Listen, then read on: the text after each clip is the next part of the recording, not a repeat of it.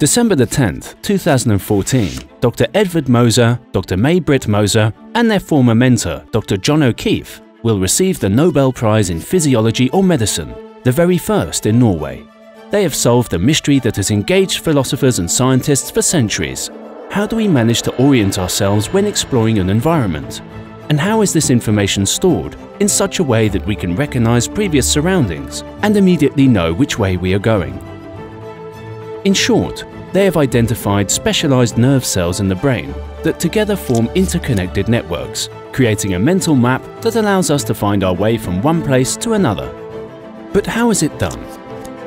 Dr. O'Keefe discovered the first component of this positioning system on rats in 1971. He observed some interesting activity from cells located in an area called the hippocampus.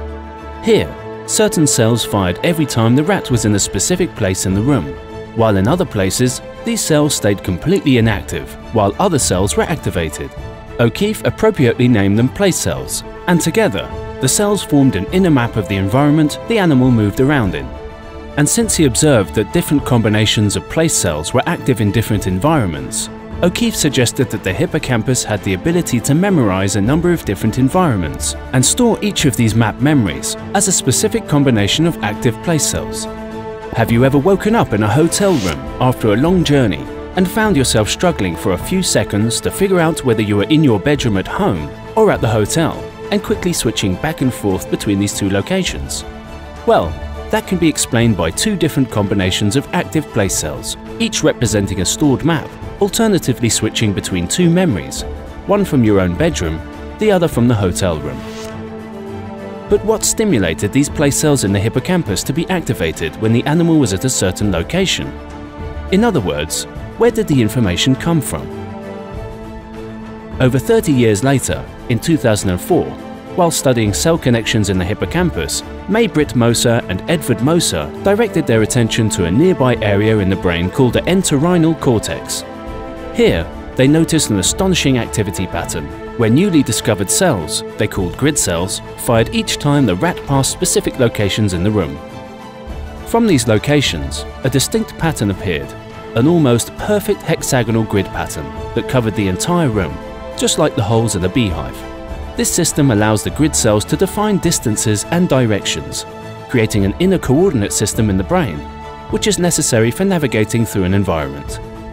So, it is probable that the grid system is responsible for providing the place cells the necessary standard of measurement when spatial maps are created in the hippocampus.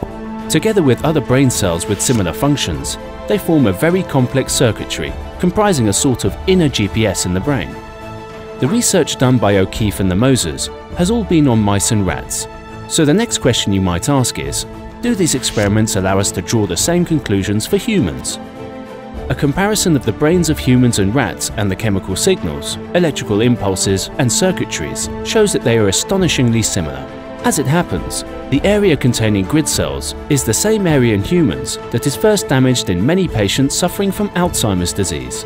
In fact, one of the first symptoms of Alzheimer's disease and dementia is that patients become disoriented and have trouble finding their way. So, being able to understand the mechanisms underlying spatial cognitive functions is a major leap forward when trying to treat different neurological and psychiatric diseases.